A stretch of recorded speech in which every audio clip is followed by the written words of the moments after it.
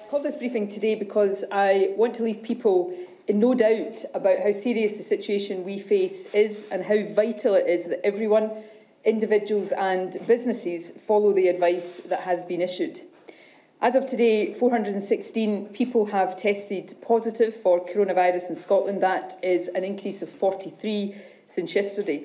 I want to stress, though, as I have done before, that this figure is an underestimate of the true numbers of people who are likely to be infected. It's also with huge sadness that I must confirm that 10 people have now died in Scotland, an increase of 3 since yesterday, and my thoughts are very much with their loved ones. Today we've also had to call on military help to transport a patient from one of Scotland's islands to the mainland for treatment.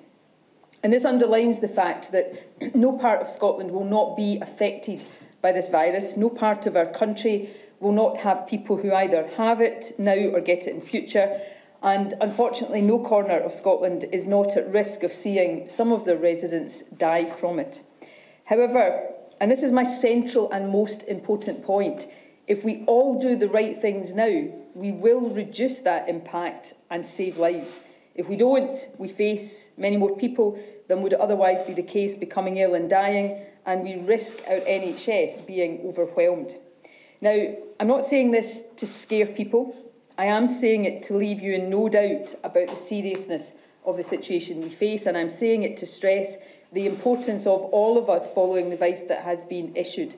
It is for our own protection and for the protection of those most at risk of becoming seriously ill. So let me be clear, the advice should not be considered optional. It should be seen instead as a set of rules to be followed. To protect Scotland, we must all do the right thing. Life shouldn't feel normal right now. So if your life still feels entirely normal, ask yourself if you are doing the right things, or if instead you might be putting yourself and others at unnecessary risk. Every time you think about meeting up with or coming into physical contact with other people, ask yourself if it is really necessary.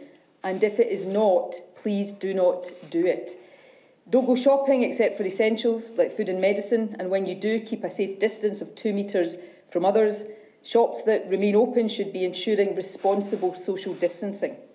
Don't gather for parties at people's houses or in groups for, I'm sorry to say, wedding receptions and other celebrations. When you do go outside, and of course it's okay to be outside, don't crowd together in the park or on the beach, because that can be almost as dangerous as going to the pub. If you go out in the sunshine, follow the social distancing guidance. Go on your own or with 1 or 2 others in a small family group. Don't gather together in bigger crowds. Beaches should not be busy. Parks should not be full. And if you're over 70 or in a vulnerable group, I know this is hard, but the advice to stay at home is for your own protection. To businesses, please follow the rules and support your employees to do so too.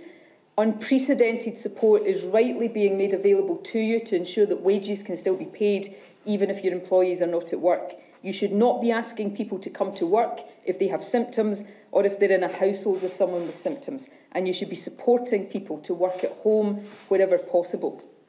Let me say a word now about pubs, clubs, restaurants and gyms. I'm glad to say that the vast majority have complied with the advice to close, and I thank them for that. Last night, a tiny minority of pubs, however, stayed open. Let me be blunt. In doing so, they put lives at risk. My message to them is close now. We will have emergency powers within days to force you to close, and we will use these powers if we have to. But you should not wait for that. You should do the right thing now and help us save lives. These are steps we all must take to protect Scotland.